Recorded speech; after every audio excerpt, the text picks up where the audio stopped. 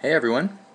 Today we're going to learn how to share our real-time location to a group of other people using the app Glympse.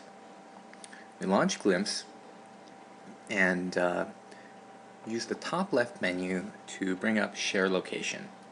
And this is the core Share Location menu that we're seeing now. We have several options in front of us, but the most important is Select Recipients. So if we come in here, we could share to a specific person, or we could share to a group. And the way we share to a group in Glympse is we bring up the exclamation mark. This is similar to a hashtag on Twitter.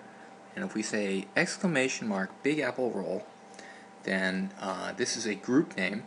So it says no context found, but that's okay. We come back and you'll see Glympse has recognized that as a group. And for time, 15 minutes is usually not long enough time. So in this case, I'm going to put on the maximum amount of time at 4 hours. Then for a message, we can say, hey, I'll be late, or I'm running on time. In this case, I'm going to say this is the Friday night skate for the Big Apple Roll. And this is going to be a live tracker for the skating event. And we're going to end up downtown at the Marriott Hotel.